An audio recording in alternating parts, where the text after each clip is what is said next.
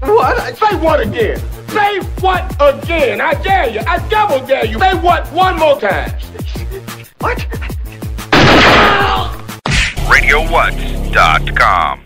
What's up, party people? It's Keys Dan, RadioWhat.com, DJLittleRock.com, coming to you live in a living color from the Radio What studios. And this is my podcast, What Makes You Famous? It's an extension of the internet radio station that I've been running for quite some time. And if you need DJ services, where do you go? DJLittleRock.com. Check availability, get a free price quote, and maybe you can have me at your next event. All right, party people. Well, you know, I have an internet radio station, and who am I going to be talking to? Well, none other than Brandon Daniel Brown. He's got an internet radio station, Outlaw Radio. Check that out. And we're going to learn a little bit about Brandon Daniel Brown. I found him on Instagram. He seemed kind of cool. He's got a lot of great pictures that come up, a lot of posters of some old school rappers. So I'm guessing we're going to be talking a little bit about that. I want to learn more about Brandon Daniel Brown and the Outlaw Radio up there in Canada. Yes, our neighbors to the north. Let's. What shows do I have this week? My shows are Thursday. I'll be at the Old Post Barbecue in Russellville, Arkansas for the video dance party karaoke jam. They got some good barbecue and some nice frosty beverages for the adults. It's family friendly karaoke. And yes, you're invited. Come on out to the Old Post Barbecue in Russellville, Arkansas. That's Thursday, tomorrow night. And let's see, Friday, I'll be at the Rab in Conway, Arkansas. That's my regular Friday gig, Friday night. It's the video dance party karaoke jam. They got the full bar. This one is 21 and up. They got the kitchen open, and they also have, a pool tournament. So if you want to make some money while you're hanging out at the Rab, I encourage you, come on out. That starts at 8 p.m. So the Old Post is 6 to 9, Russellville, Arkansas, Thursday, and then Friday night at 8 p.m. at the Rab. And then Saturday, I have a wedding. You're not invited, but I'm excited about doing a wedding on Saturday. Those are my favorite. I like weddings. Yeah. All right, let's get into it with Brandon Daniel Brown. Calling Brandon Daniel Brown now.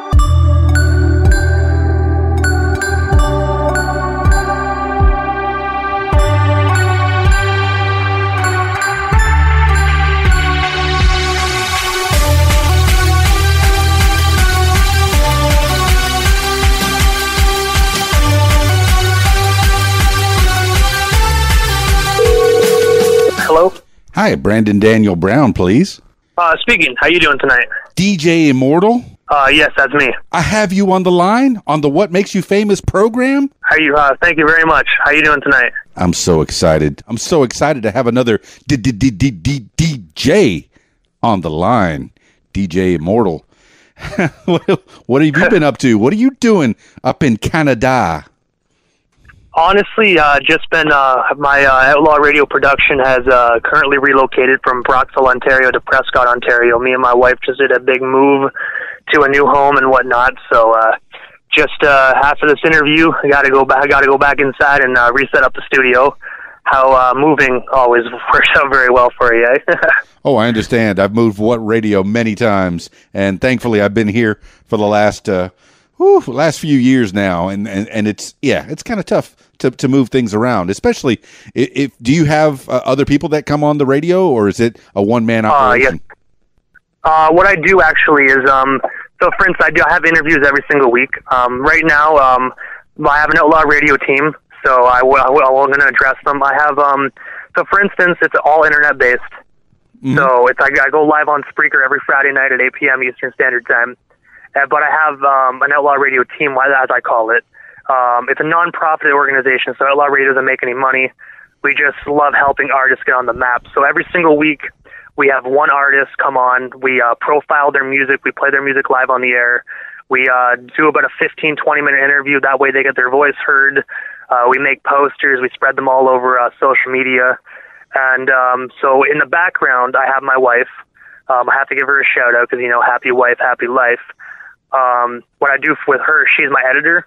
So she's actually a book author herself. Yes. So she writes books. So she makes sure the grammar is all proper on the questions, and then she rewrites them out after I make all the questions and whatnot. Then I have a United Kingdom promoter. So what I do is I make up posters with all the time zones for that country, and I print them off, mail them to him with business cards and stickers. He hands them out in some UK pubs and whatnot. So his name's Graham Kent. Then we got an Australian promoter. His name is Thomas Berryman. I do the same thing for him, mail him business cards, stickers. And then I have a Canadian promoter, but on the other side of Canada, out in Nova Scotia. He does the same thing, just helps promote. Then I have a United States promoter. He's in Junction City, Kansas, and I do the same thing, like stickers, posters. So pretty much what I do is, since we don't get paid, I'm slowly trying to bring out merchandise for the show. That way we can try and make some money by selling merchandise. So what I do is, since we don't get paid, none of us. Right. When I make the merchandise, I give them free merchandise to test out. So say we make coasters, I'm like, okay, guys, I'm giving you guys like 10 coasters each. I'm mailing them out.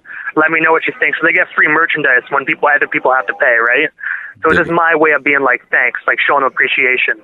Absolutely, man. Brandon Daniel Brown, DJ Immortal. I had no idea you were worldwide, and I know the internet radio. It's hit or miss. It is worldwide. It's on the internet, the World Wide Web, if you will.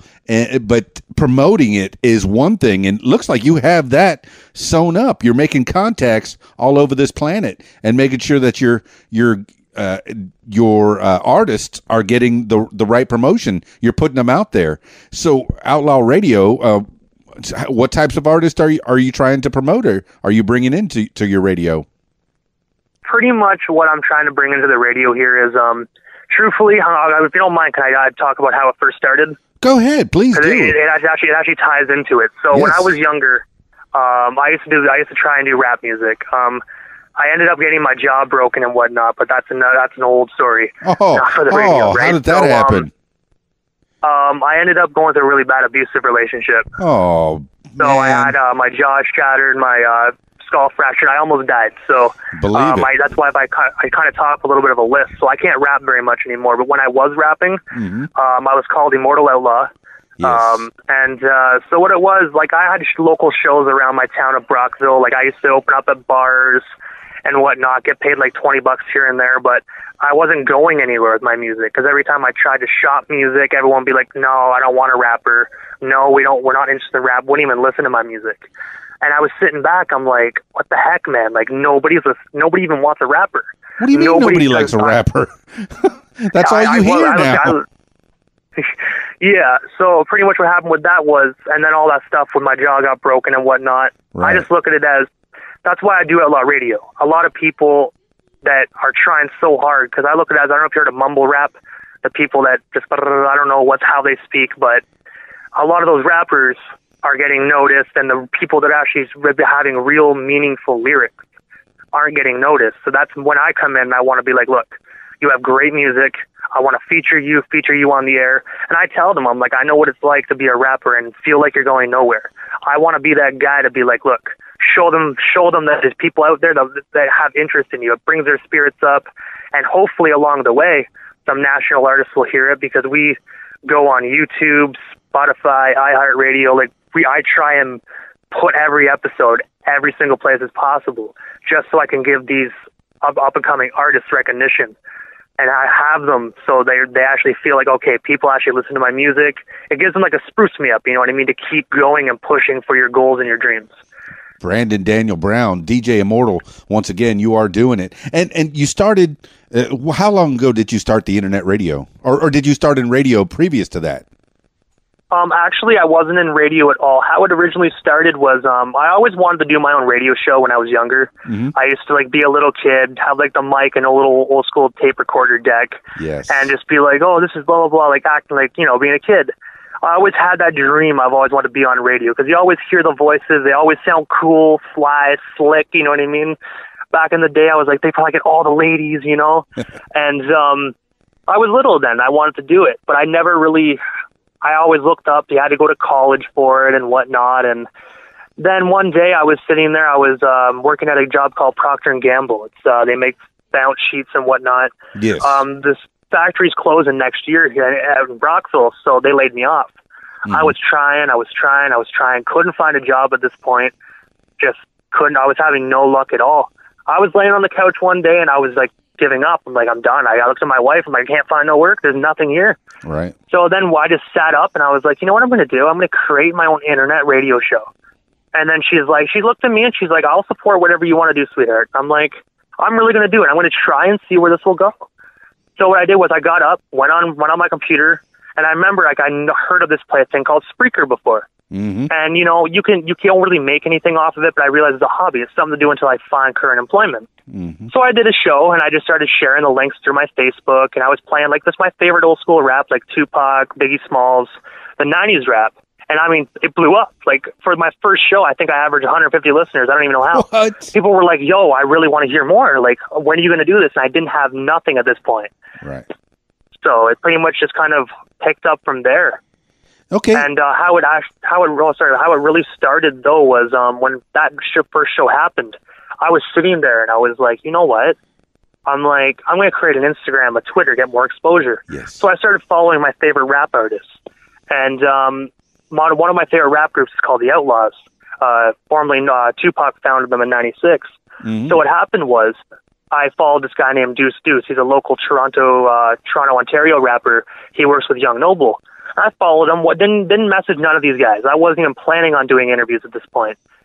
And so I woke up. I went to bed after I followed all these people and set it all up. Woke up in the morning, had a message from Deuce Deuce himself. He reached out to me and was like, "Hey man, I like your logo. I like the way you're doing your thing." He's like, "I can tell you're brand new, but me and Young Noble, we have a brand new album out, and I noticed you're Canadian. I would love to work with you and help promote the album." And I looked at my wife and I'm like, I'm dreaming. I'm still dreaming here. And so I showed her the message, right? And she's like, no, babe, like that's legit. Like wake up, go take a shower, take a breather before you call him, right? You want to sound professional. So mind you, I was completely didn't know what the hell to do. I didn't know what to do to talk to this man because I wake up every morning and listen to his music. Right. And then I get to call the guy. So I'm like, oh God. So we talk, we set it up, and I realized I've never done an interview in my life. I don't even know if I can do it. So I had a few people that I knew that did music from like in the UK, and I messaged him. I'm like, yo, Rammer, do you want an interview? Like, I need a practice interview to make sure everything's good. And he's like, yo, man, I'd love to be on the radio. I'd love to be your very first interview. Yeah. So we did that, and like people loved it. People were eating it up. People were like, yo, man, you're a natural. And I'm like, okay. And then me and Deuce did it, and after that, it just went crazy. Well, I tell you, Brandon, you're doing just fine right now. I mean, you're talking, you're flowing, and I stutter quite a bit. I've been in radio since 1986, and I remember rap in its heyday when it first started with Curtis Blow and Run DMC, and yes, even the Sugar Hill Gang, and that's my first taste of rap, and I enjoyed it very much, and I even got on my techniques and did my own little scratching. I was never as good as was it DJ Jazzy Jeff or any of those goodies who are still doing it today. But I tried, and I enjoyed that. And what I'm doing, I'm bouncing back a little bit, talking about when you were attempting to become a rapper and you rapped. Did you rap well? Do you feel like because I'm envisioning Rabbit just walking in, 8 Mile. And here he is, Brandon Daniel Brown, DJ Immortal, doing a rap battle. Is that what happened? Is that how it went? Not really, honestly. How it went was I performed at bars, right? So, yes. Like they always say, like I wouldn't say I was the best. Like, you know what I mean? Right. I had a lot of improvement to go through. I wasn't like, oh, record deal like that. I most definitely needed some improvement. Sure. But like they say at a bar, the more drinks you have, the better people sound, right? So I never got booed off the stage. I never did. But I feel that with myself, for me to get to that state where I wanted to actually be, I wanted to get big. But I always felt the fact that I really need to improve. I did. I really did. And then when all that happened with my ex, I kind of just sat back and I gave up. I don't know why I did. I was just so down on myself, you know what I mean? And when I met my wife, she takes my dreams and she puts them on a higher pedestal than I put my own dreams on. So it's one of those things with me where I have a supporting wife, and I've always wanted to. I realize me being a musician in the current country I'm in, current place I'm in. I'm a very small town. So, you know, I look at the ups and downs, you know, do I really want to do this, or could I do something better? I could benefit other people, and I love helping people. That's my thing. I love it. Brandon Daniel Brown, yes, you want to do this, man. I tell everybody, follow their dreams. If you don't want to do a 9-to-5 working for Procter & Gamble, don't do it, man. Especially, yes, I'm so sad that they're closing down. You've lost that steady job. But the entertainment business, I tell people, the money's good, but the work's not steady. You got to hustle all the time. And you're a hustler, man. You're not, and the best way to help yourself is to help other people. That's what this podcast is all about, man. They're learning about Brandon Daniel Brown, DJ Immortal, who is helping other people. And you can do it from a small town because you have a little thing called the internet. And that brings everyone in this whole wide world together, man. You're doing it on the Outlaw Radio, man. And I know I'm excited. I'm excited to know more about you and your artist, man, that you're promoting. Tell me more. Continue. Well, if you like, I actually got my book here with me because I figured we'd be talking about my artist and whatnot. Yeah. I actually have I have interviews already booked up until pretty much middle of October. So I'll start off with the very first one I did. So it was Jay Rammer. He was from the United Kingdom. And then we had Deuce Deuce, which I talked about. Now, how did you do that one from the United Kingdom? Because I know in Ontario, I can do it on phone. Anywhere in North America, I can do it on phone. But the ones I've done in Australia and in England, I've done them on Skype. What do you do? What I normally do is Facebook Messenger. What I normally do is I have a lot of, because I realize Facebook, everybody normally has it. Yes. I have this little cord that I plug to my laptop, and it can tether anything from your phone to the laptop. I tried Skype once, and I literally did not get it to work. It wasn't working for me. I had an artist call up. He could hear me. I could hear him, but the audience couldn't. Oh. So I realized, to me, that's unprofessional. I want to be as professional as possible. Excellent. So I looked at it as that one. I ended up just, telling the audience I'm going to redo this one, at a later date, just because I felt to myself that if it's not up to my own standards, it most definitely isn't up to everybody else's standards. So what I did was that's when I started doing Facebook Messenger, and it's never failed me. I can connect with worldwide people up there. So when people email me and they want to do an interview, I tell them I like your music, I'm interested. Here's my Facebook link, add me, we'll talk further. And that's when I start talking about the Facebook Messenger. Very good. Well, right now I have you plugged in to a Zoom H4n Pro. And that's it's kind of like a Tascam, but it's a Zoom, and I have a microphone plugged into one side and the phone plugged into the other side. So when I did use Skype, I just used Skype on the phone, and it sounded just fine. But then I still put it through the Adobe Audition, so it sounds better. So, yes, I not only want to teach people, learn about people on this podcast, but I want to teach people how to make their own podcast, how to get their word out there. And you're getting... And I have to say, I actually been listening to your show, before you even saw messages, that link in the chat group. I actually been listening to your show, man. I came across, and I have to say, you have some really really great artists. I even noticed you had a runner on there a couple weeks ago from Canada I listened to. Oh, yeah. He was a really cool guy. That's cool. Well, see, man, and it's just people helping people. You cannot get yourself, you can't help yourself unless you're helping other people, man. This whole wide world needs to get together. And you're up in Canada, man, and I'm here in Arkansas, Central Arkansas, and we're just chatting. It's just couple of guys getting to know each other. So tell me more about your artist that you're promoting. Continue. So like I said, I had Deuce. I had Actual as well. So Actual, he's done work with the Outlaws as well. Like, mind you, this is simultaneously right after Deuce. Yeah. I have to say, I actually messaged Actual myself. I felt like I was going through we're not a power trip, but I was more like having good luck. Yes. So let's ride the wave with the good luck as we can, right? So Actual is one of my favorite singers. He's based out of Atlanta. So I had him on Facebook as friends. So I figured, message him. What's the worst can happen? He can say no. Then okay, just say thank you very much and move on to the next one. So I messaged Actual, and he was like, yeah, man. He's like, I would love to. I heard your interview with Deuce. Like, it was actually really good. Pencil me in. So I'm like, okay, sweet. All right, party on. So we got Actual. We had a guy named Michael J. Joseph. Mind you, this is my fourth interview I've ever done. So this is before I really started figuring out what I really wanted to do with the show. So he wasn't a musician. This is the only one that I've interviewed that wasn't a musician. Right. My buddy, he went through a lot of life problems. He's out in Richmond, California. He went through a lot of personal life issues, and he's a fitness guy. So he channels all his negative and bad energy through running. And on July 4th, which is like the American version of Canada Day. Right. He I like how you said that. That's great.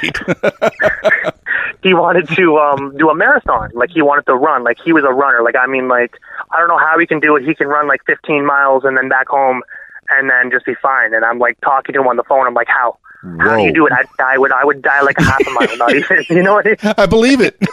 I think I did one marathon back in 92. I'm like, how do you do it, right? Yeah. And he's like, so he starts telling me with his marathon he's running, and he's like, he's really pumped for it. And I'm like, dude, why don't you come on my show? I'm like, I would love to promote that, man. Like, you're doing it because it's something you love to do. And I was like, I know a lot of my listeners really wouldn't care, but that's okay. It's my show. I'm like, you know what I mean? I would love to have you on the show. And me and him, I think we just talked like this on the air for a good hour. And then I realized, like, you know, we're talking for an hour. I need to shut this down, right? But he was a great guy. That's the only non-rap artist I had on the show.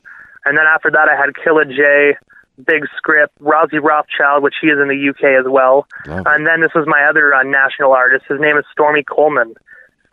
He did work with the Outlaws as well. I believe in like 2003, actually. I want to give a shout out to him, actually. He is actually right now doing an Australian tour right now. So I want to wish him, you know, safe travels. Me and him have been talking since our interview, and this is when I really started noticing that the artists really started to like me, because I grew up loving Stormy Coleman. He was actually the one guy I would sit on the school bus as a kid listening to that album he did with the Outlaws, and I'd be like, yo, this music straight up is awesome. And then I got to interview him, right? Yeah. Then we had Six Styles. He's an underground guy. G-Ram, Drew Hart and Gemini. Kalon the artist, he actually worked with Tupac's cousin. And then on June 16th, this is my favorite one. I think before the interview happened, I'm going to be truthful. I'm a man. Everybody has to have a cry. Right. This was the dream here. This was something that I've always dreamed about.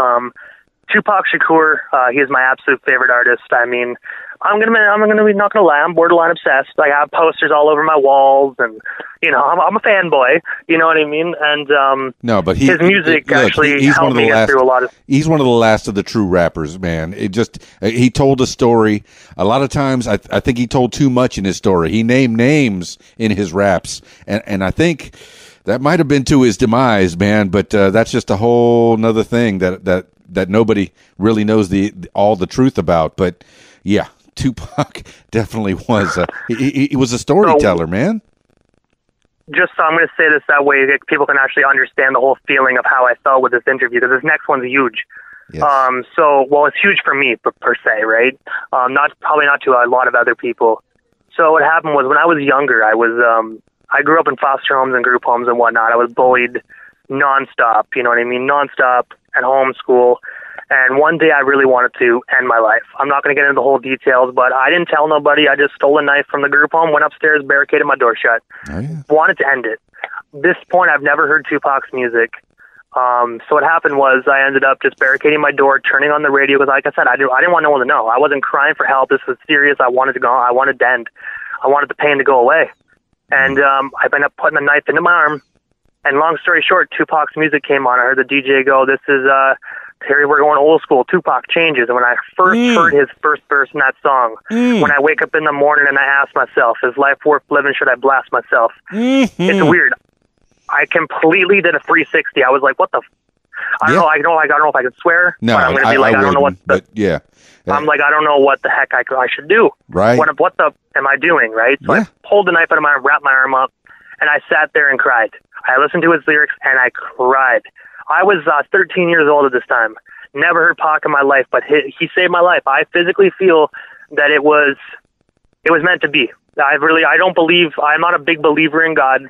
I believe there's a better good out there, but I want to say, I believe that everything in life happens for a reason. I believe that day, his music actually did save my life, because I really would have done it. It's just the lyrics is what made me change my mind. Man, I'm glad to hear. So after that happened, you know, I just told the group home I tripped, fell, cut my arm on a heat register. You know what I mean? Just something stupid because I didn't want them to know.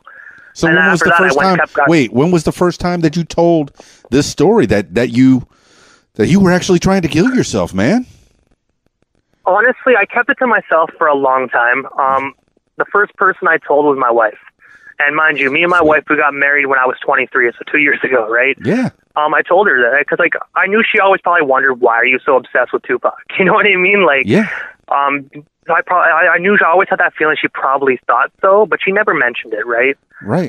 So one day I just told her, I'm like, you want to know why I love him so much? I told her that story. And how it really happened was I ended up talking to Young Noble. That was the second person I ever talked to. This before Outlaw Radio happened. Yes. He has this thing called the Outlaw University Hotline. And mind you, after Pac and the Outlaws, those guys are like when I'm upset, I'm angry, I throw on their music and everything will make me feel better. I got to talk to Young Noble on the phone. It was a hefty price because it was $3.99 a minute. But it was worth it. Like, it was well worth it. Yeah. I talked to Young Noble on the phone and I cried. I mean, I couldn't hold it back. I cried on the phone with this man. I bawled my eyes out. And after I stopped crying, after like a minute or two, I told him my story about how I almost how I wanted to kill myself. You know, you helped me, you and Pac. Like, I'm serious. You guys really saved my life. If it wasn't for you or your music, I don't know where I'd be today. So, like, we talked for 15 minutes. We'd had a good talk. And then after that, I realized, you know what I mean? This story can really help others and really help others, you know, be like, okay, you know, there's more life to living. I went from being a kid in a foster home and group home. I went from not being liked, bullied all the time, that could never get a girl to even look at me. Now I have a beautiful wife, a beautiful home. You know, I get to interview amazing people.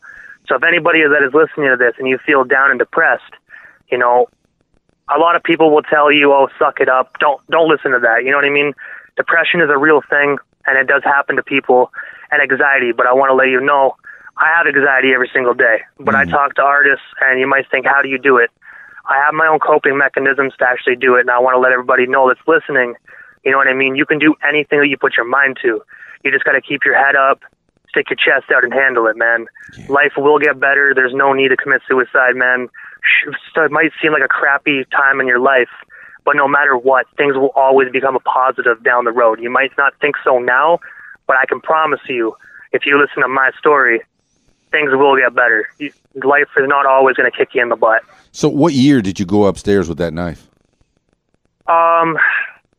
So I went to the group home in 2005. Right. I was 11 then. I was 13, so I would say roughly 2007. Okay. And then how did you get through that, man? Because people have to know that, look, at 13, you are ready to end it all. What pressure are you having? And was it the group home that was bad? Or, man, it was mostly everything, to be honest. I ended up there because when I was 8 years old, my mother pretty much gave me up. I'm going to be truthful. I'm not going to lie.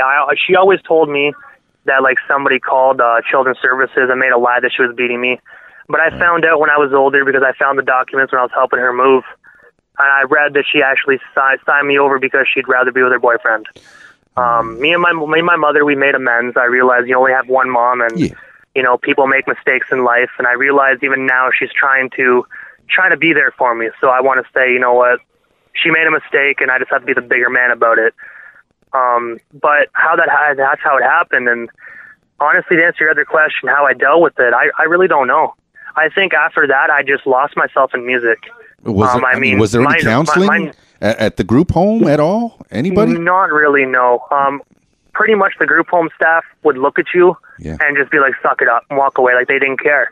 They were making minimum wage working at a group home, right? So at the end of the day, like, they're just making a paycheck.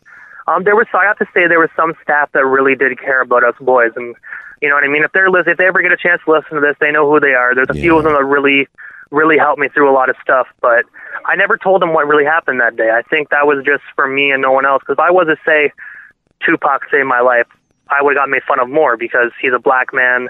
All these boys were older. You know how the whole thing is, like, black people hate white people, and people have those stereotypes and whatnot. So I just realized that maybe it's best to keep it to myself. I just lost myself in music. I would fill my iPod up with old school rap, and I would just go to school, headphones, and I realized that was my coping mechanism.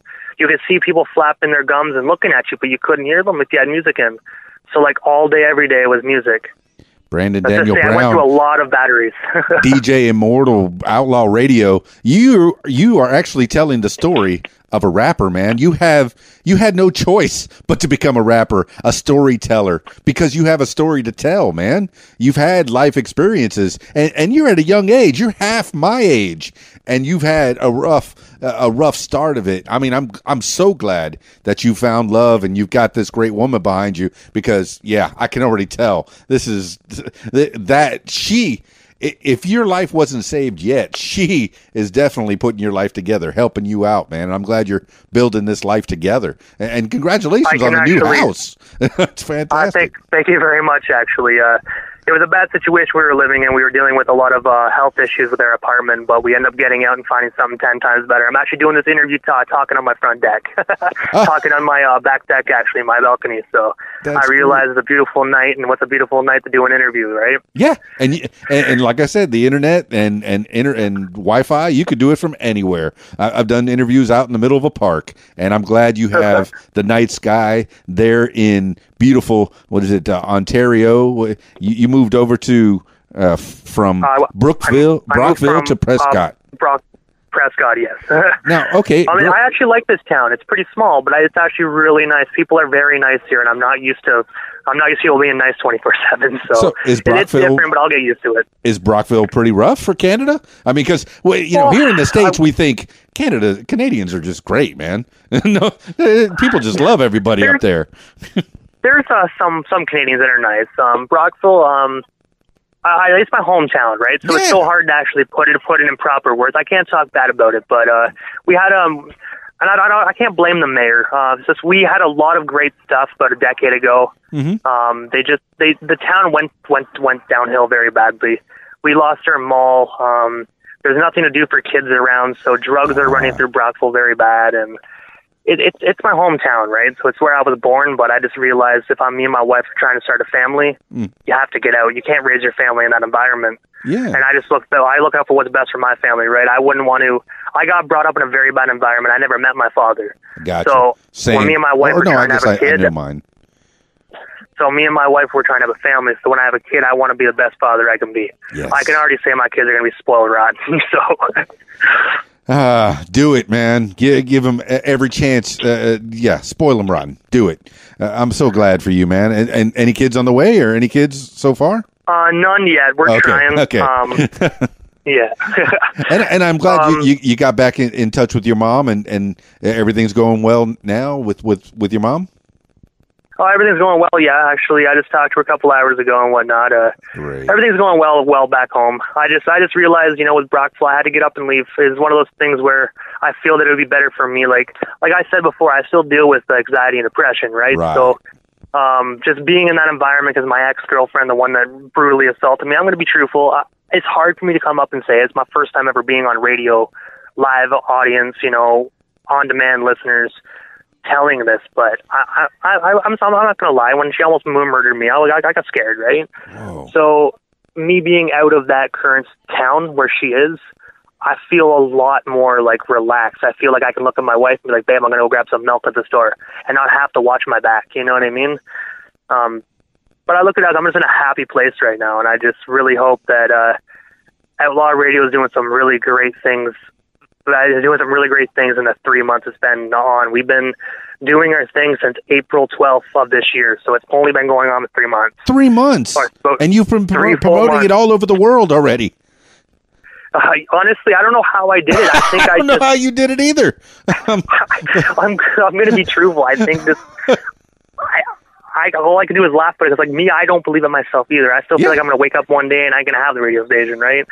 But the interview I was about to tell with the Tupac thing, I interviewed Tupac's first cousin, Kendrick Hussein. Come on!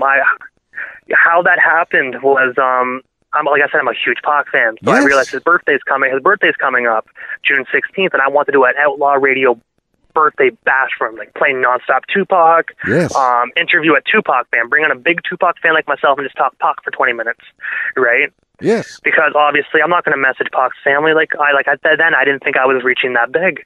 Yeah. I didn't even know Kendrick Hussein was following me on Instagram. Okay, I didn't even know this. So what happened was he commented on the poster and he's like, "Yo, that photo's dope, bro." Right? And then he's like, "Call me." I see the poster on your Instagram. It's fantastic. Yeah. So he said, "Call me," and I'm like, "Oh my God!" So I looked at my wife, and I started jumping up and down like a little girl. I'm like, "Oh my God, Kendrick Hussein wants me to call! Oh my God!" And my wife's like, "Okay, like who?" At first, she was like, "Who's Kendrick?" I'm like hyperventilating. I'm like, Pac's cousin. You know what I mean? So, mind you, I call Swallow the Nerve. I don't call him. Okay, yes. I give him my number because it's like he wants to call you can call me. Right. You know what I mean?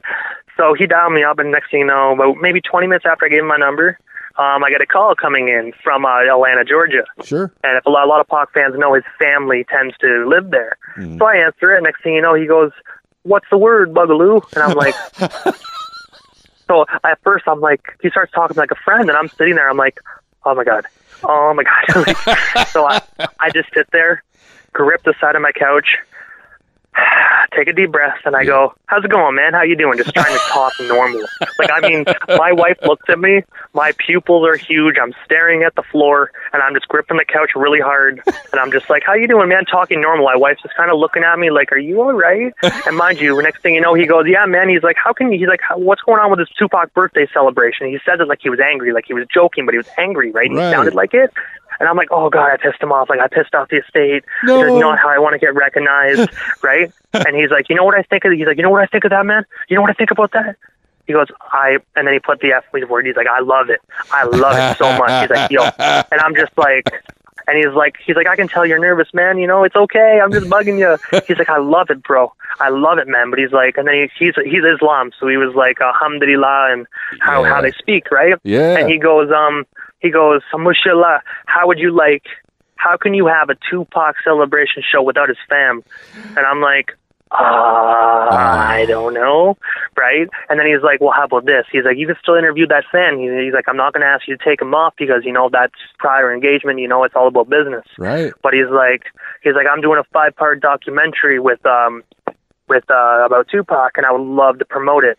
And right then and there, I jump up out of the couch, like instantly. Yeah. And he's like, "I would love to come on your show that day and promote it." Yes. And he's like, "How quickly can you come up with the questions?" And I'm like, I just start stuttering. So, mind you, I told him, I'm like, "Look, man," I'm like, "if it wasn't for your," and that's when I told Kendrick how much Tupac means to me and how much this means to me, right? Yeah. And he's like, "And that's why I hit you up." He's like, "I could tell, man." He's like, Tell me you hit record when you were talking to him. No, I didn't.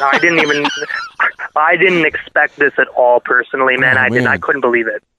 So what happened was with that, we ended up doing the interview. Good. And I found out Tupac was a Muslim. Yeah, okay. I'm going to be truthful. Now, I never knew that. I never knew he was a Muslim at all because if you listen to his lyrics, right? But I found out he was a Muslim. He wanted a controversial interview. At first, I wasn't going to ask anything about the night in Vegas, nothing about that. Sure. So originally I had questions like, what's your most favorite memory with Pac? Can you tell us something about Pac you don't know? Yeah, what real was Pac like in the softballs, I get it. Like nice questions that everybody else knows. Mm-hmm. Because I don't want to offend them. Everyone knows Tupac's estate. You offend them once, you don't get a second chance. Third, bye. Gone. Oh. So, what happened was, he looked at me, he's like, "You know what? I like the questions, but scrap them." And I'm like, okay. Mind you, it's Pac's cousin. They say scrap them, scrap them. You know what I mean? No questions, no buts, let's do it. Yeah. He's like, I want gritty questions. I want controversial that nobody has the balls to ask me. And I'm like, oh God.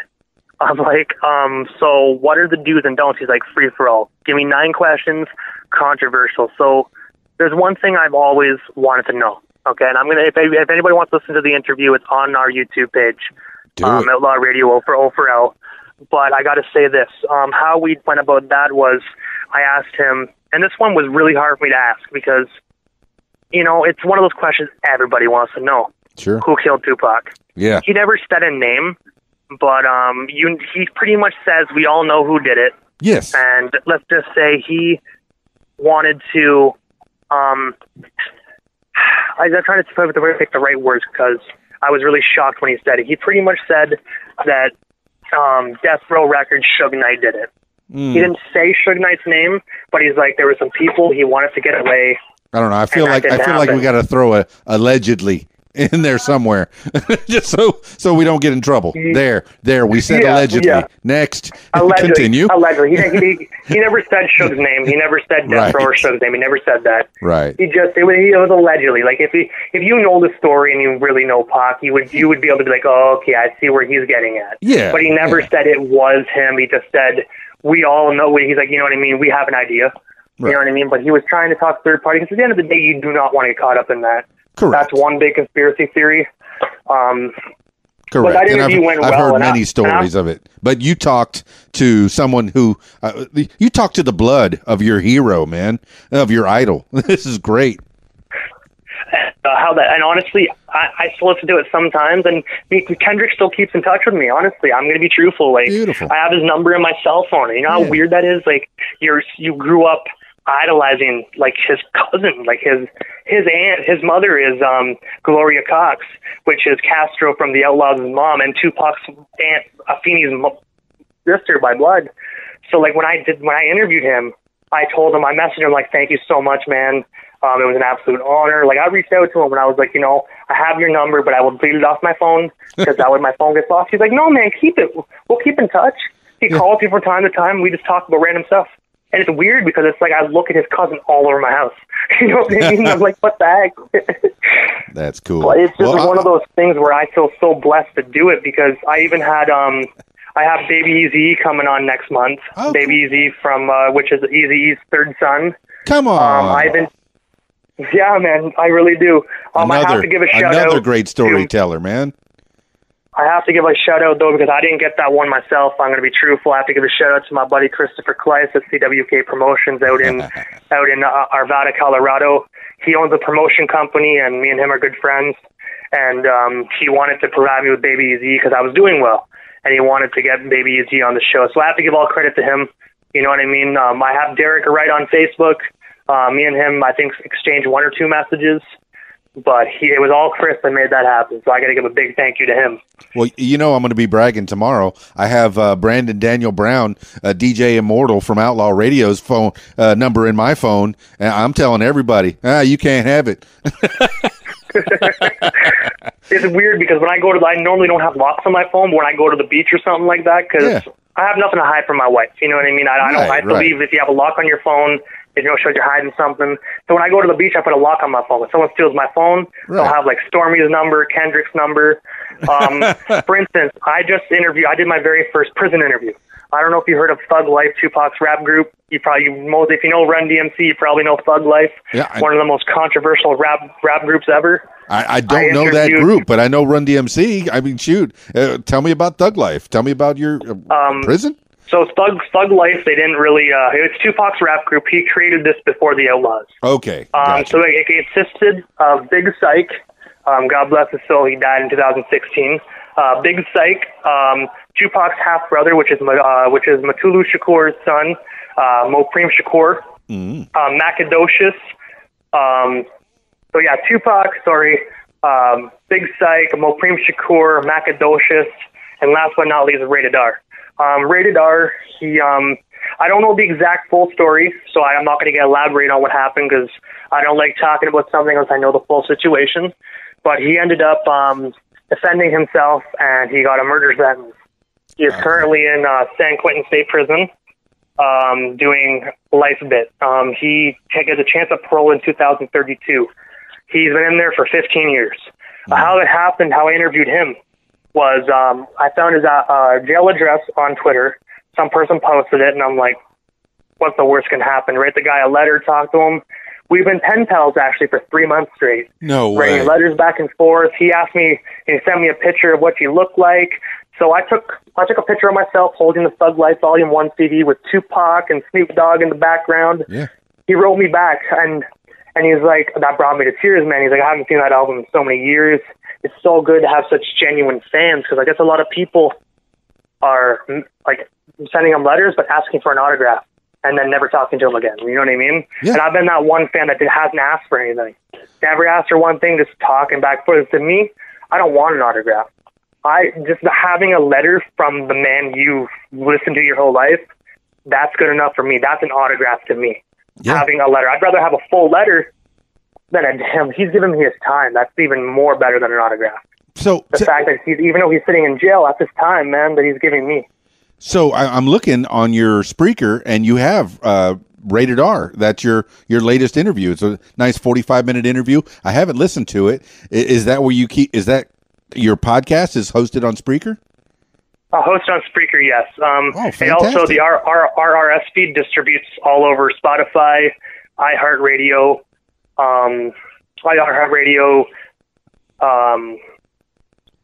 sorry, I'm not having a brain fart here. Yeah, just everywhere you get podcasts, Apple and all that. Now in the air. Yeah, Apple, Google Play Music, Google Podcasts. Like, it's everywhere. I just try my best. If I find a site, even if I don't know what the site is, man, I'm like, you know what? Somebody else does. Well, good. I'm adding you to my feed, man. I listen to podcasts all the time, and I'm seeing that you have all your interviews that were there. Oh, man, it's nice that people can find them. All your episodes are right on Spreaker. So fantastic, Brandon. And Daniel it's one of those Brown, things where, man. when I with the Rated R one though, man, how originally happened, I just gave him my phone number. Yes. Because I know people in jail can do 3 ways. So I didn't even ask for an interview at this point. I ended up just saying, hey man, you know what I mean? Here's my phone number, and I'm like, if you can't get a hold of me, here's my wife's number. Like, I asked my wife first, obviously, and then I'm like, look, I understand, you're in jail. It's rough. Stuff happens though, man, but I want to let you know, if you ever need to speak or talk, I'm like, you can call me. We can talk. I'm like, that way it's someone out of your whole circle. You can just vent, and you don't have to worry about nothing getting back to anybody. We can just talk. You know what I mean? And he next thing you know, I send that letter off. 2 weeks later, he calls me. I was about 15 minutes before I go live on the air, right? So I'm sitting there getting the stream ready. You know all about that. And my wife's phone rings. Well, sorry, my phone rings, and it's a California number. And I was interviewing a guy, I believe, in the UK or somewhere out there. Oh, so I'm like, that ain't him. Yes. So I'm like, damn collection agencies, right? Or one of those spam numbers. So I just toss my phone to my bed and be like, damn it, I'm busy. Then my next thing you know, my wife's phone simultaneously calls the same number, and I'm like, okay, that's weird. Then it kind of like, look at my wife, I'm like, babe, just pick it up. So she picked up the phone, and then it was some girl asking for me. And so my wife hands me the phone, and I'm like, she had that look on her face where it's like, it's a girl. Next thing you know, I hear is like, hey, yo, Brandon, it's Yanni. I got rated on the other line. I'm going to patch you in. And I'm like, I'm not ready for this. I'm just like, I'm not ready for this. So he asked me what I was doing. He's like, yo, B, what's going on, man? How you doing, bro? It's good to actually hear your voice.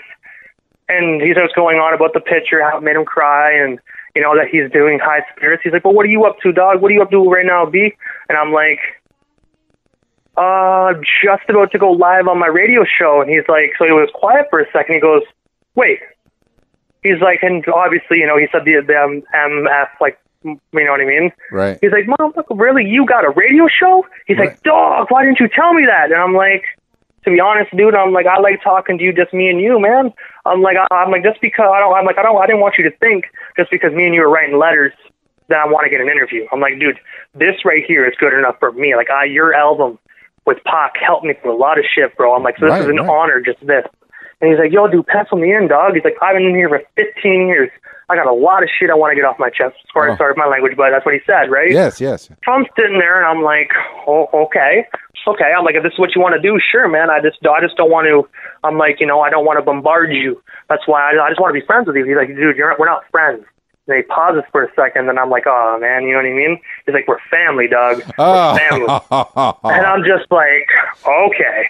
So we do the interview. He's like, okay, I guess I got to let you go. I got to go call some lawyers and whatnot. But he's like, I'll call you back on Saturday, and we'll set up a date.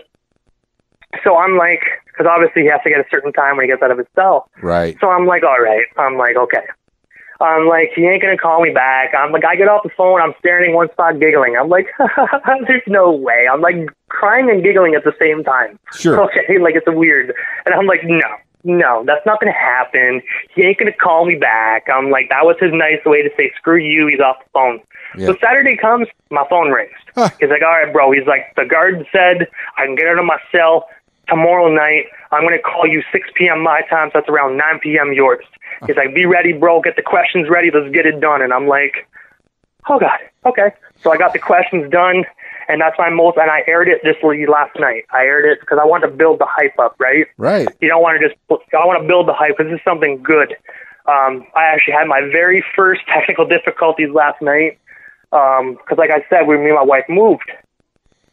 So we were supposed to get my internet hooked up yesterday. Oh. We didn't. Oh. So it's up today, mind you.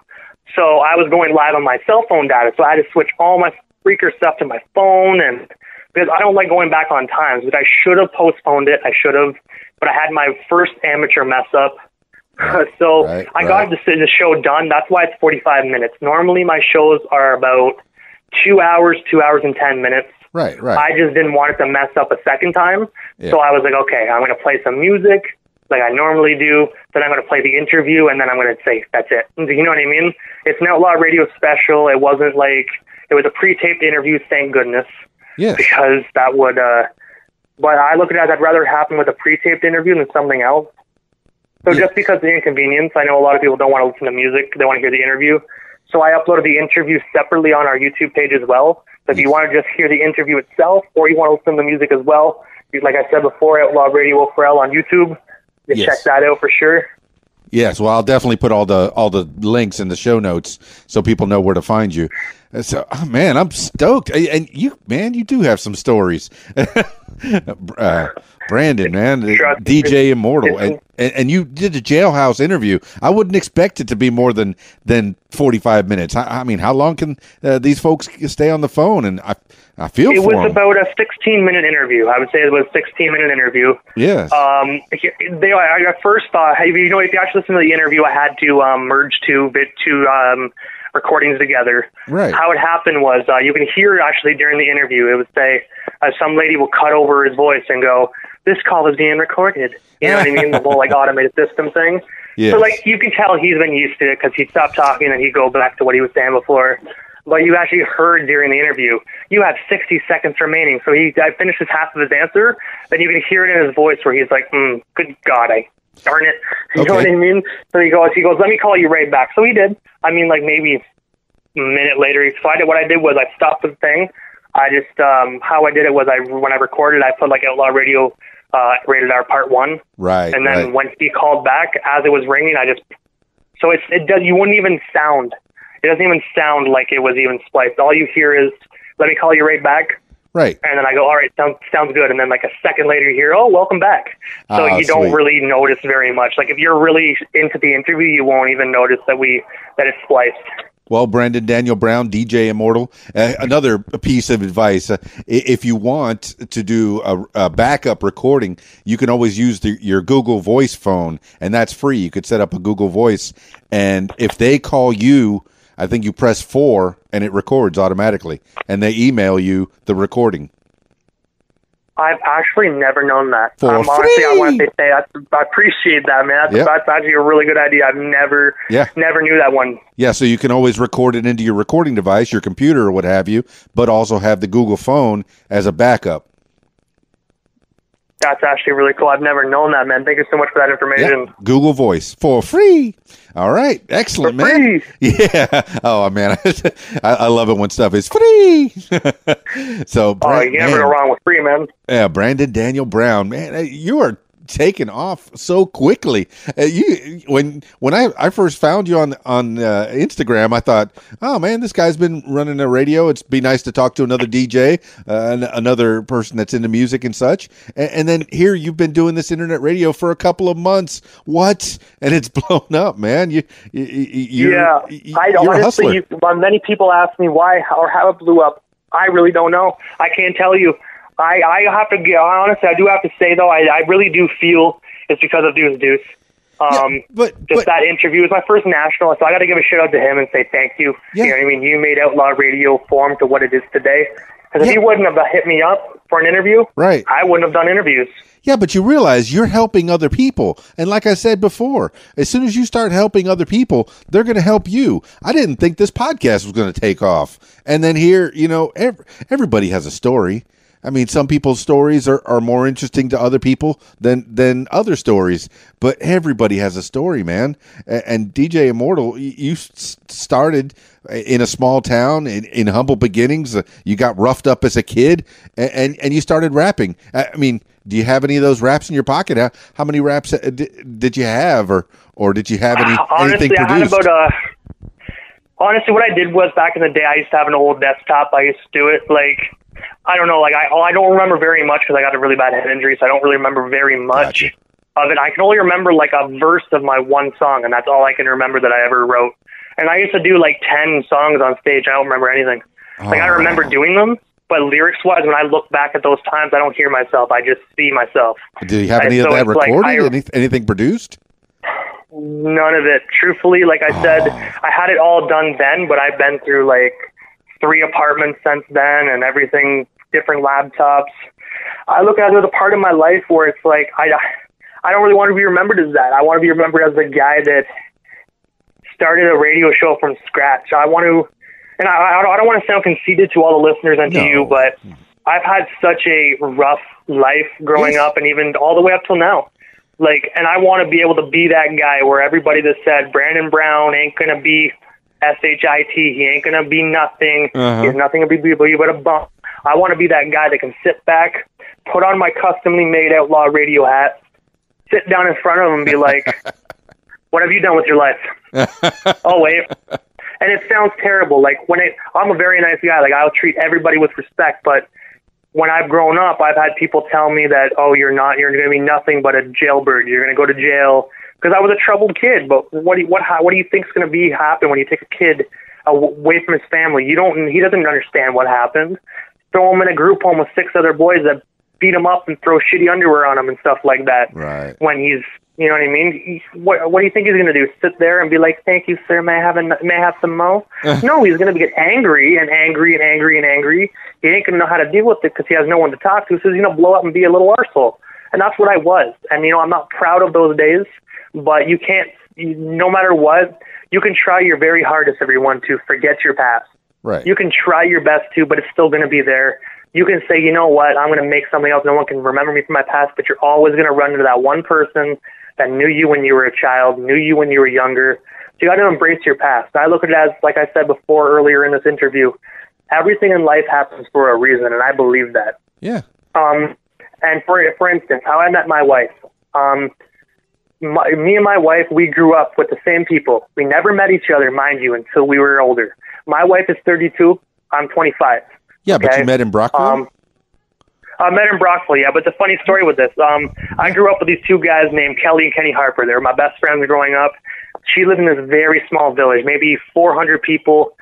They lived there. We crossed paths probably a million times. We never talked or met, nothing, okay? It was like innocent bystanders. My abusive ex, okay? She worked with my wife at Burger King when they were younger. What? So, like I said, you know what I mean? They knew each other. She knows my Aunt Jean. She knows my Aunt Jean and really well. So it's weird. We knew so many people. We had so much in common. We never met until my ex-girlfriend almost killed me. I was at my lowest of my lows. I was living back in my mother's basement. Yeah, I lost my house, lost my 2 jobs, everything because of this woman. I was literally in the crapper. And how it happened was my phone glitched. And I mean this, guys, a lot of people will be like, "No, you added her on Facebook yourself." But I'm going to be honest, guys, I didn't. My ex-girlfriend smashed my old HTC phone on the ground. Right. It was half broken. It would work, but it was very, very glitchy. So I saw a buddy on the people you may know on Facebook, and I was spamming the button. And mind you, it wasn't the app, guys. It was the old Google app. So if you remember that from a few years back, the toxic one, I was spamming the add button, and it wouldn't work. And I'm like, damn, phone, add my buddy. Next thing you know, added everybody on my list. Everybody. So my wife, she accepted me, and I messaged her. At this point, her name was Victoria Greenhouse, just before she became Brown. Right. Which now she's stuck with me. So we'll wait and see, right? No. This forever. So I messaged her. I'm like, why did you add me? I don't even know you. I was a very angry individual. I lost everything. I was just, who are you? Get off my Facebook, right? And then she's like, what do you, excuse me? She's like, you added me, okay? And I'm like, Oh God, because it was a few days beforehand, my whole phone glitched. I'm sitting there, I'm like, oh God. I'm like, so I looked at her profile, and I'm like, wow, she is actually a very beautiful woman. Yeah. And I'm like, and guess what? If I ask her for coffee, she's going to tell me to go F myself. So what happened was I explained the situation to her. Like, I explained my phone got broken. You know what I mean? My phone got broken. I'm sorry. My phone glitched. I added you, and I forgot. I'm going through a lot of personal stuff. So she said, you know, it's okay. You know what I mean? Blah, blah, blah. So, you know, I was like, she's a beautiful woman. I'd love to take her out for coffee. Right. So I messaged her. I'm like, do you drink coffee? She's like, I don't drink coffee. Like, flat out, not even like, no thank you. Like, I don't drink coffee. And I'm like, spicy, I like it. So I'm like, okay, what about a beer? She's like, I don't drink beer. And I'm like, oh my God. I'm like, okay, I like that she's straight up, but it's like, you're not giving me like something to bite on There's here. no You know win. what I mean? There's no win. So then I'm like, okay, fine. You don't drink beer. You don't drink coffee. How about this? Let's go want to meet up and hang out, go for a walk. I'm like, I would love to get to know you. So I'm thinking she'd be like, I don't walk. You know what I mean? So she comes back and she goes, okay, sure. She's like, I work today, but what about, I forget, it's been like almost 4 years now, so I kind of forget. But I forget what exact day it was, but she was like, yeah, okay, we'll meet up this day. So I'm thinking, all right, cool. So she's like, where do you want to meet? And I'm like, Hardy Park. So Hardy Park is this little park, has like a play structure, a big field, right by the waterfront. So you can walk around the water. And I mean, I think me and her, we walked around for a good 3.5, 4 hours, man, just talking about anything and everything from, you know, what I'm going through to what's your favorite Ninja Turtle. Yeah. You know what I mean? What's your favorite Ninja Turtle? And we Turtle? realized we had so much in common, man. And when I found out she knew my ex, I stopped dead in my tracks, and I almost ran away. I'm going to be honest with you. I did. Like, I'm not going to lie. I almost ran. I looked at her and I started backing up, but she's like, no, but I hate and she said the B word. And I'm like, really? Tell me more. I'm just like, so what happened was I didn't think she liked me. I really didn't. Right. I really just thought, like, you know, because I told her everything, all my personal stuff, what my ex did to me, what I'm going through. Like, I mean, I laid it on the line. I'm like, look, I have some baggage. I'm like, I don't have baggage. I have a duffel bag full of baggage, okay, with a backpack on top of it. So if you want to walk away now, that's okay. You can walk away. We can pretend this date never even happened. Right. And she's like, and then she looked at me. She's like, no, I want to keep walking with you. You seem like a nice person. Uh-oh. And I'm like, okay. Yeah. So what happened after that was we started talking some more after that. And I didn't even know she liked me. I guess she told me she was bragging to her coworkers about me. I didn't even know this. Never knew it. I'm telling you guys, men, no matter how much they say they do not understand women.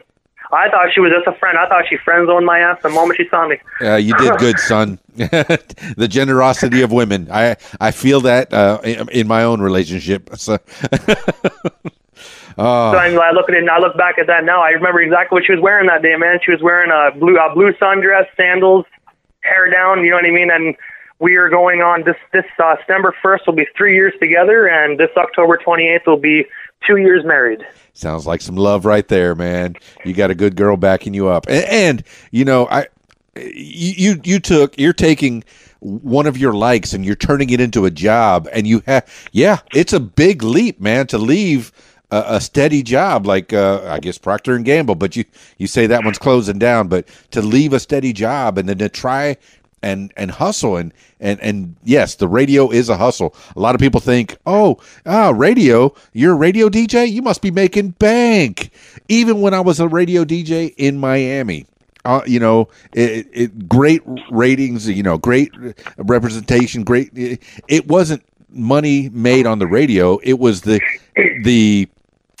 fame of it, the notoriety. If I got noticed on the radio, maybe someone would invite me to their party and pay me to be there. So yeah, you're saying you're not making any money on this radio, and yet you got this great girl that's backing you up, and man, I'm so happy for you, bro. I'm so happy for you. I think it's honestly because she knows how much of a big influence music has been on me, right? Yeah. Like I said, my nickname in high school was iPod.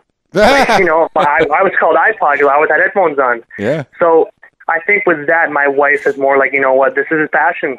And I've got to interview people that I've never thought I would, man. Like, I sit back and I look at it, I try my best not to lose myself in it, because I realize I'm technically working in the music industry. I've already seen some stuff, I've heard some stuff that it's like, whoa, like, really?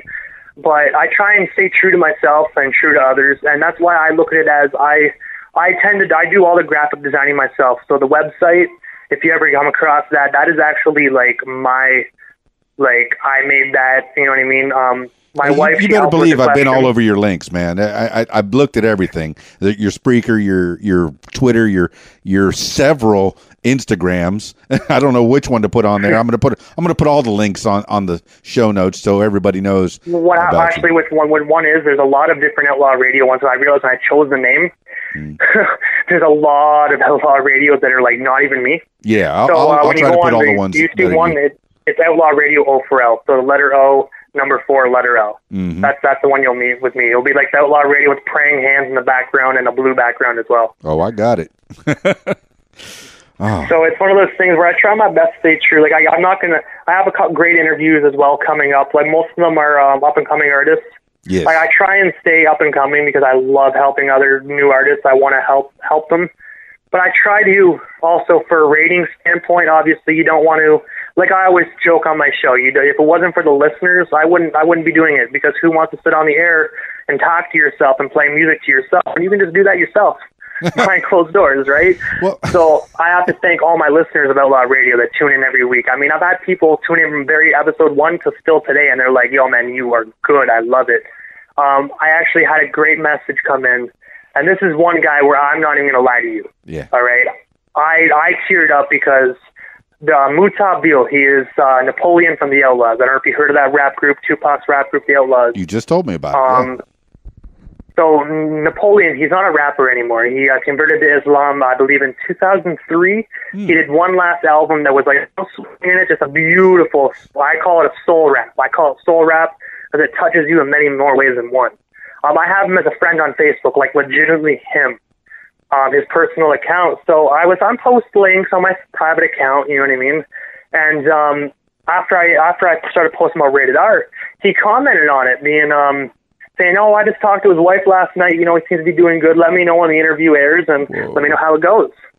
So I ended up posting one of the links. And I forget which exactly photo it is, but Kendrick Hussein comments on the post on one of my posters and goes, "DJ Immortal, one of the best DJs out there, help keeping the legacy alive." Excellent. So me, that's an honor. So I screenshot it.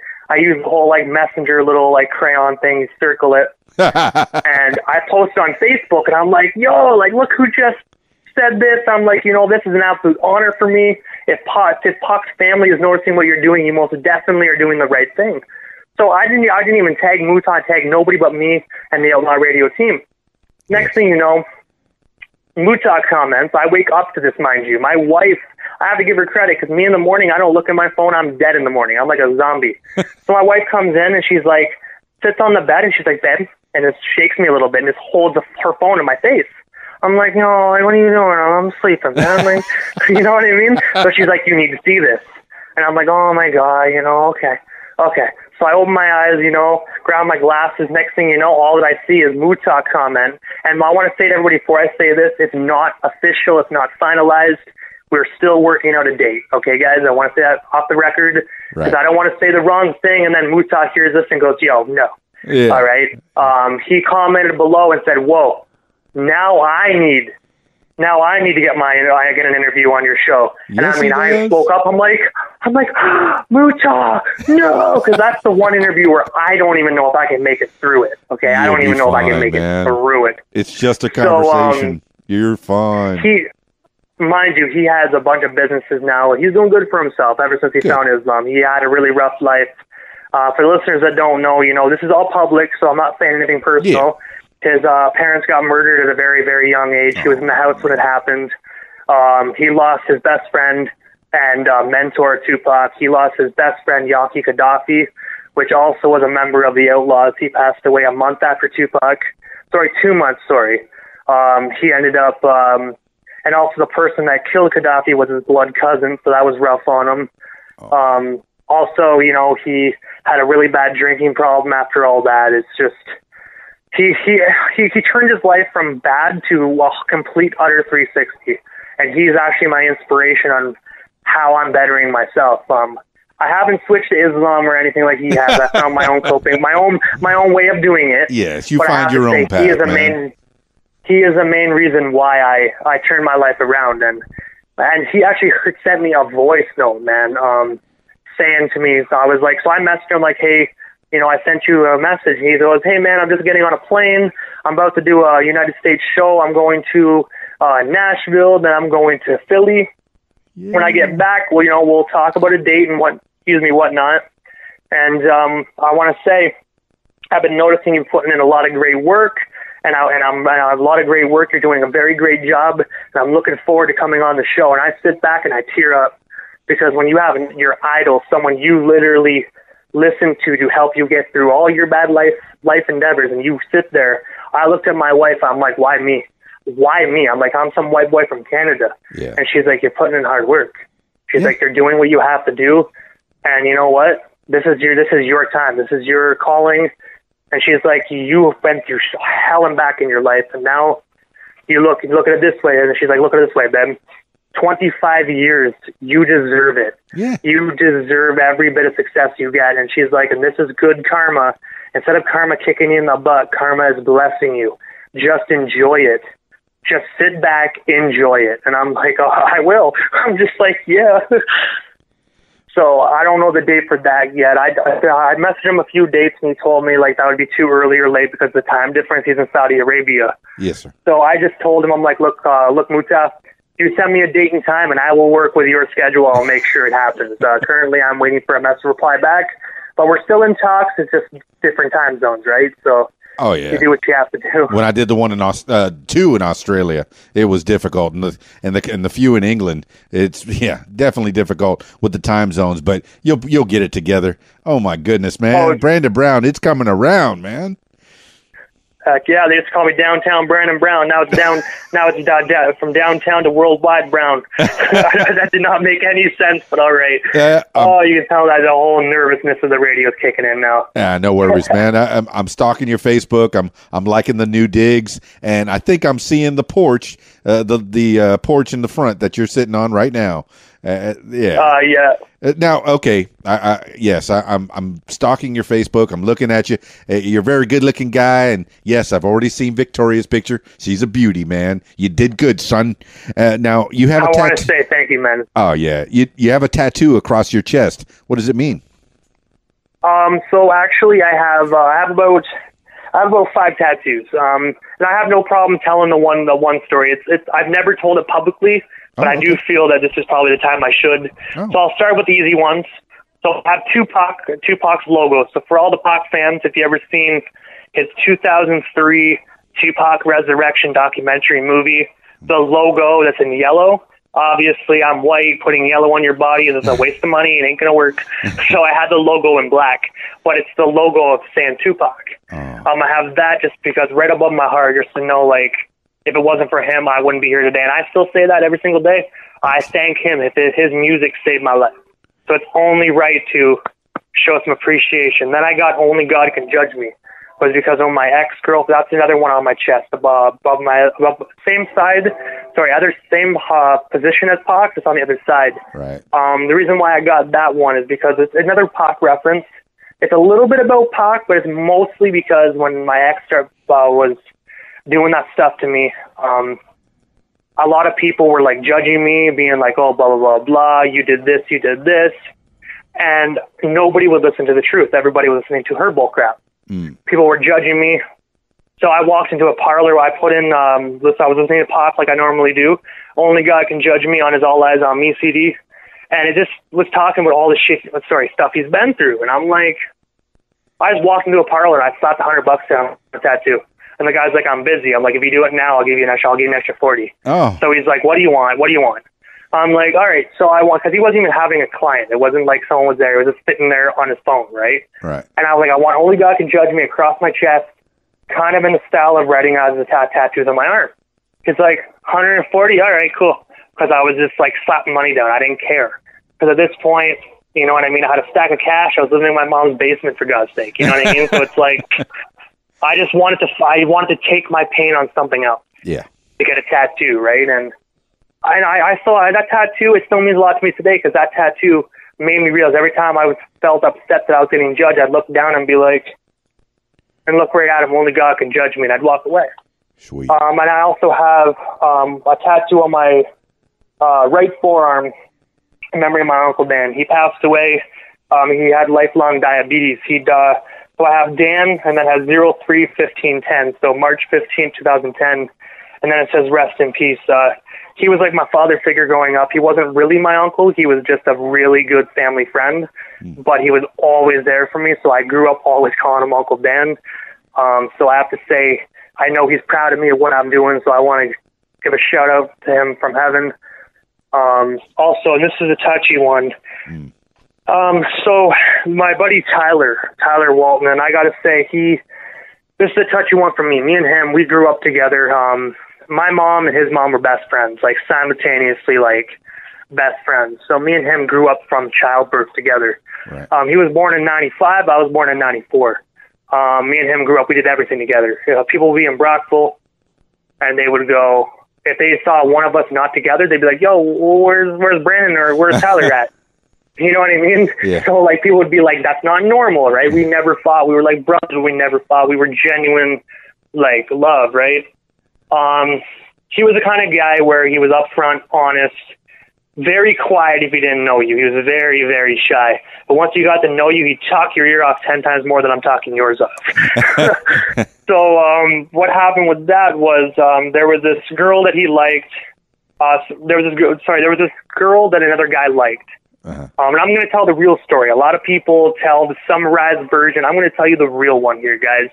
Okay. I was there that night, and this is something I've never told live on the air, so this one is getting me pacing back and forth, but I realize I have to, you know what I mean? I want to make awareness for this. Okay. Okay, so this guy really liked this girl. And Tyler was always we all call him James Dean, okay?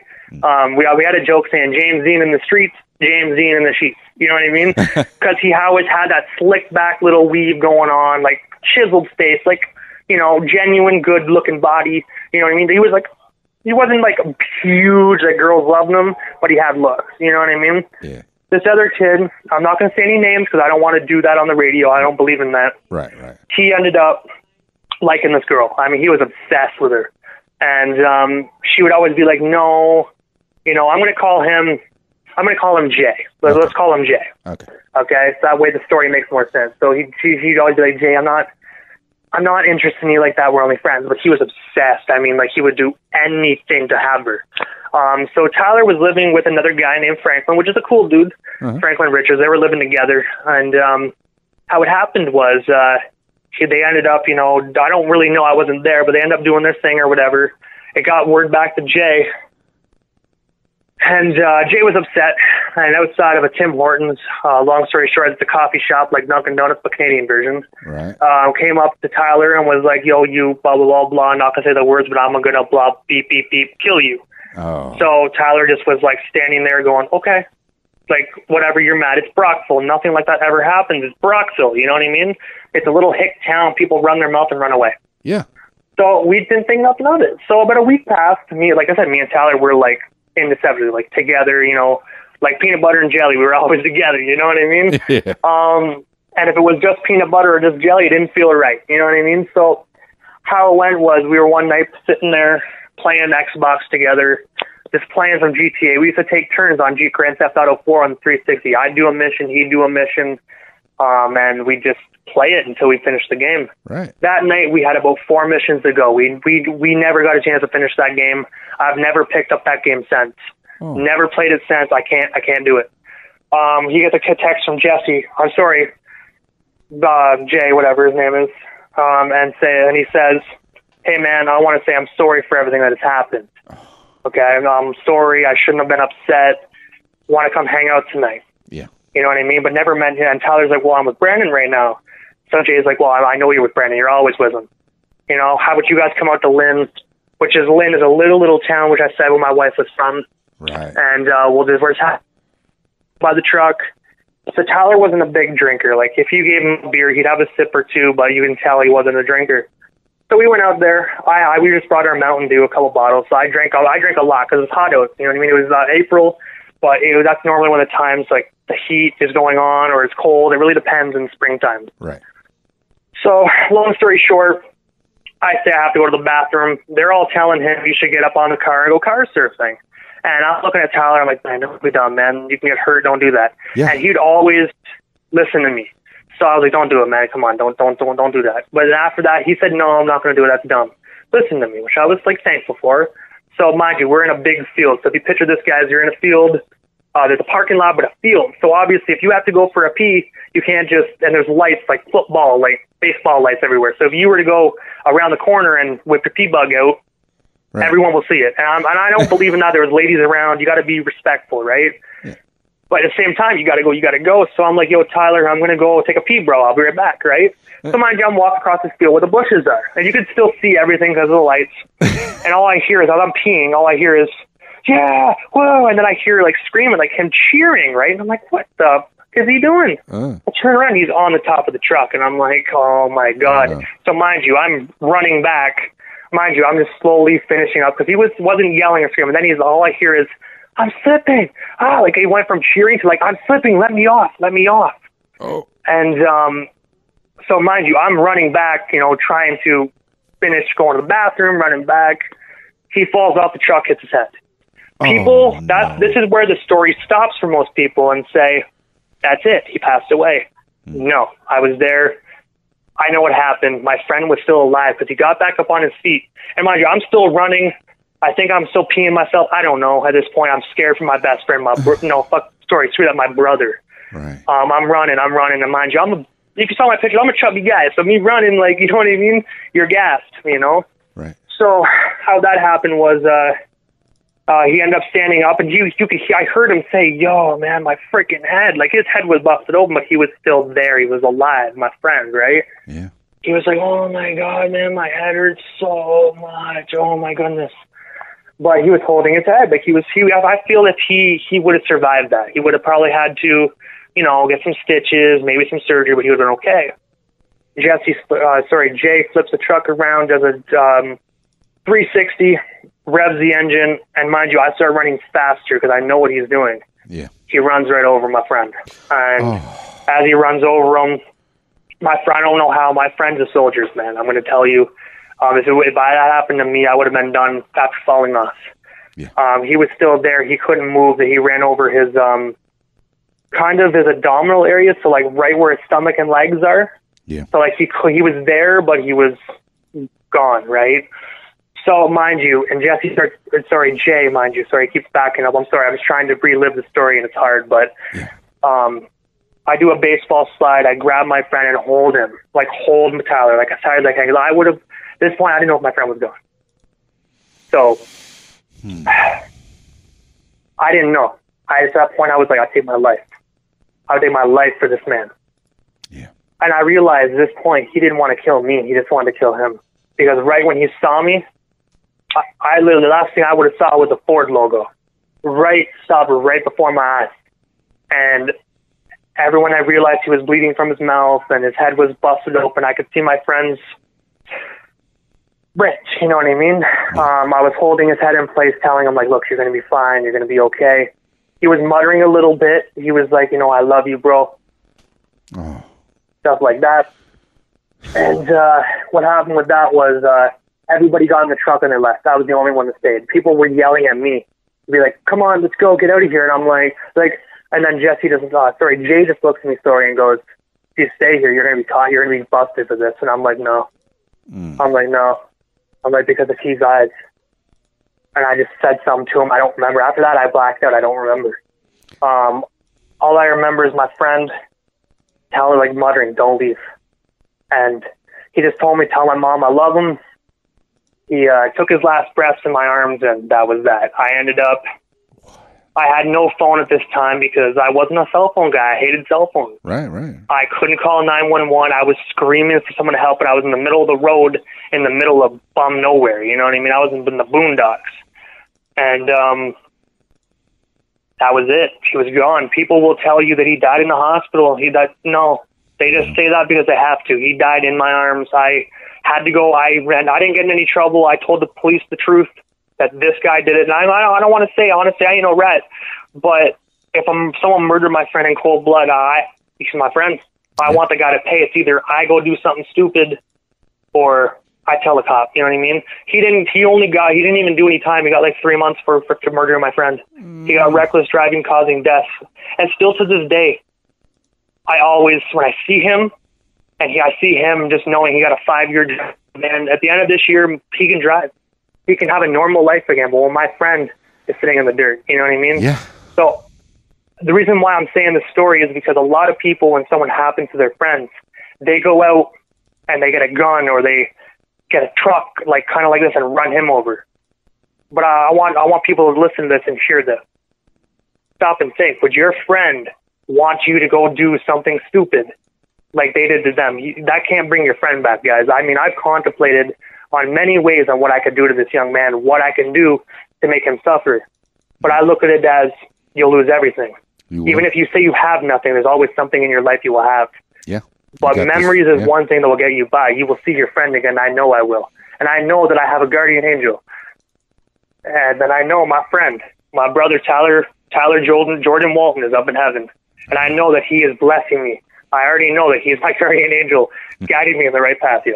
Sweet. So you just got to stay positive through rough times and try to think, what would your friend do? What would your friend want you to do in this situation?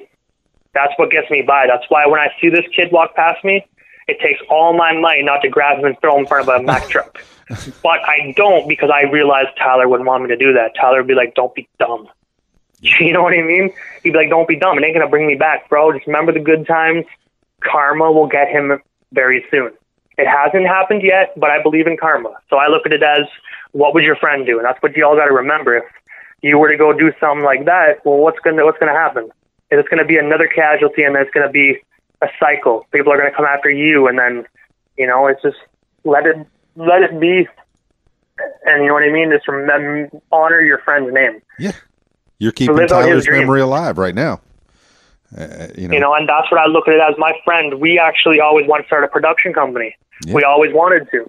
He was one of those people where it's like, I want to do something. I want to move to Vancouver, which is a big, huge city here in Canada, and start it off. So in his honor, I haven't really got it jump started yet, but whenever I do Outlaw Radio, I call it Immortal Production. Yes. It's not something he wanted it called. It was another name that I forget.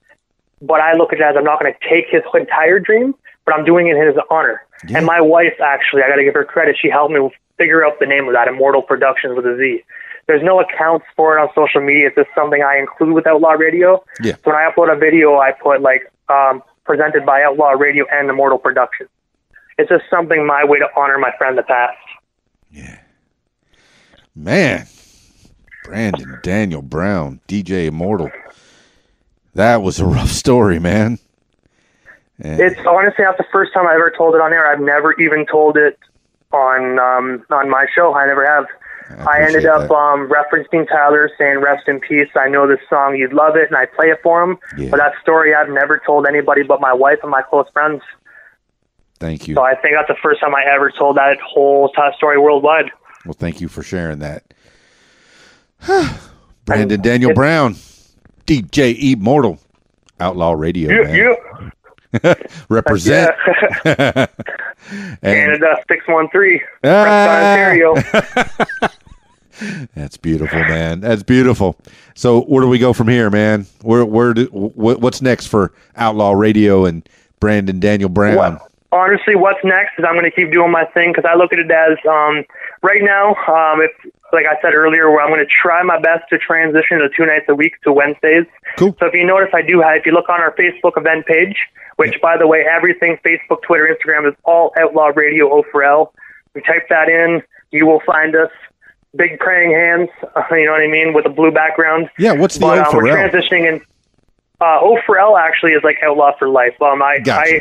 It's kind of honored by the Outlaws rap group because they had such a big influence on me. Mm-hmm. So, it's kind of like Outlaw for Life, you know what I mean, type of thing.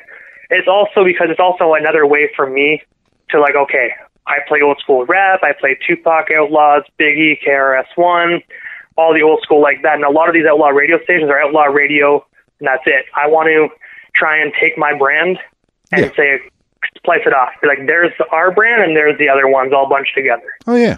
So that's why I put O4L. Just that way it's something easy for someone to remember, but also takes us from everybody else and makes us separate. Excellent. Well, it sounds like you're doing it right, Brandon, and I appreciate you chit-chatting with me. Whew. Is it okay before I get off the air if I say a couple shout outs to some people? Man, you could this is your podcast. Take as long as you want, man. I want to say straight up to the Outlaw Radio team. I know I said this already before, but I couldn't stress enough. The Outlaw Radio team, I want to say, guys, thank you so much for all the hard work you put in with Outlaw Radio. There, like I always say, there ain't no I in team. If you're a team, you got to work as a team and keep each other updated. So Graham Kent, Carlos Johnson, Thomas Berryman, my beautiful wife Victoria Brown, and Graham Roy, also known as G-Ram. I want to say, guys, you are the best Outlaw Radio team. And I got to say, thank you so much for all the hard work.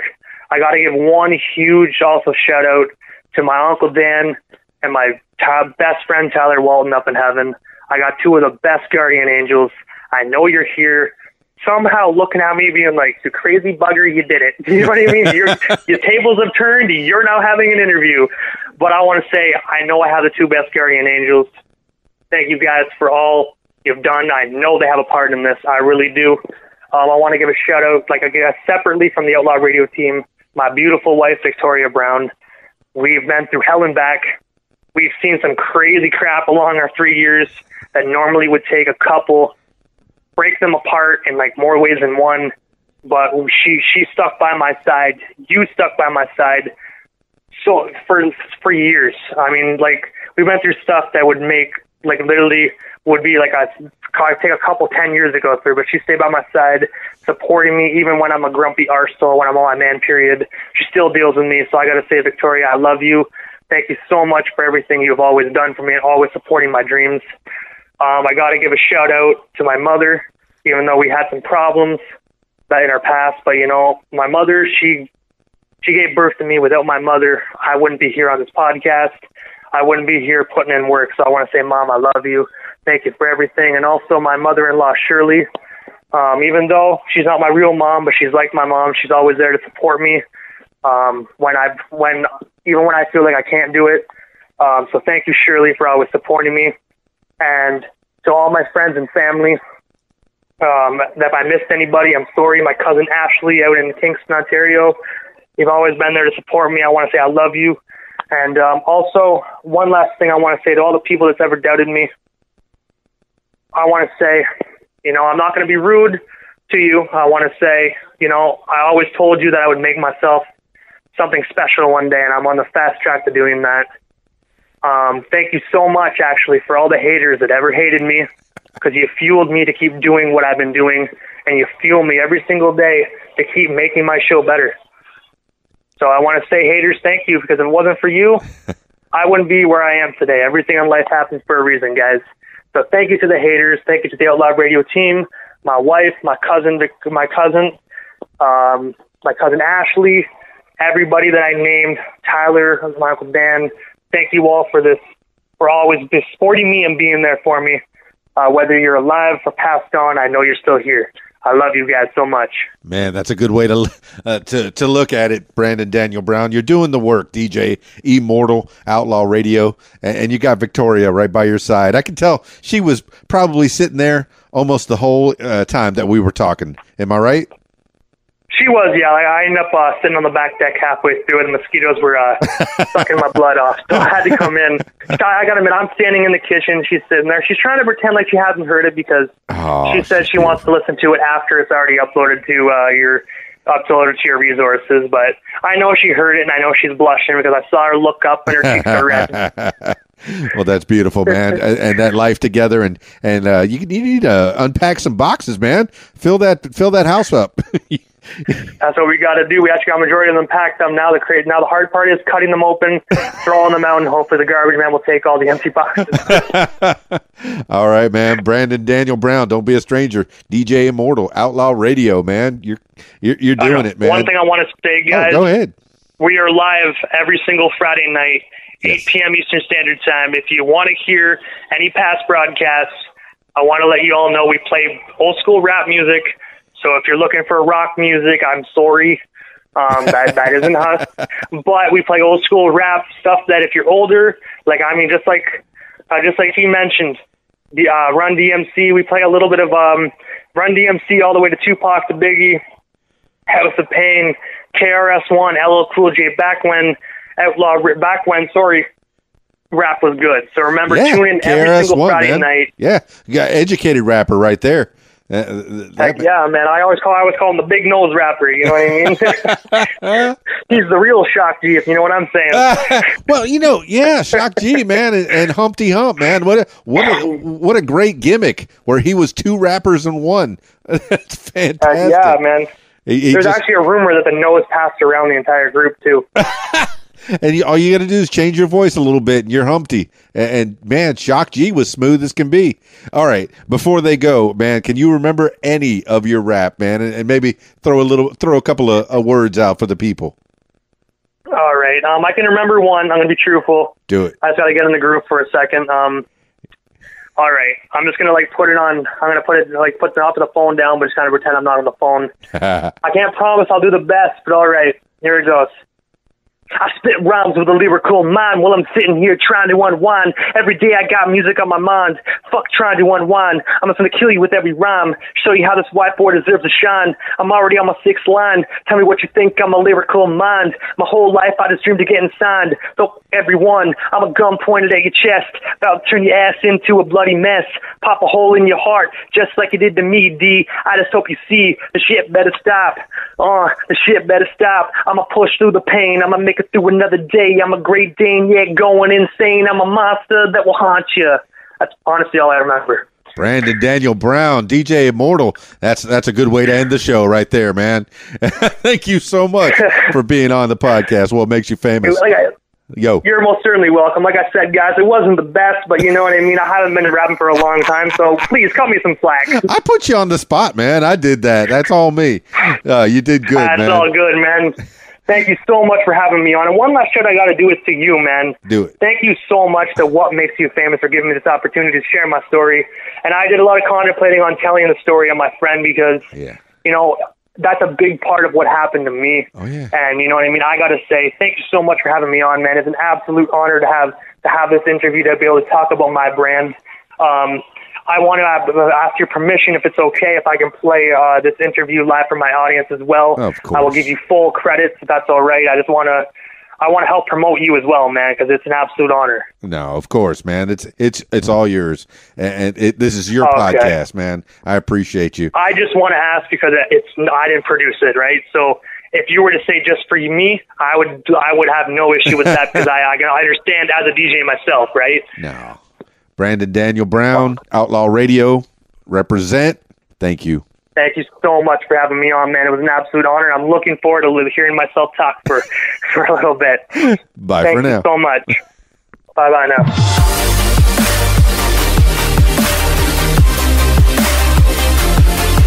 Well, there you have it, party people. Brandon Daniel Brown, DJ Immortal, Outlaw Radio.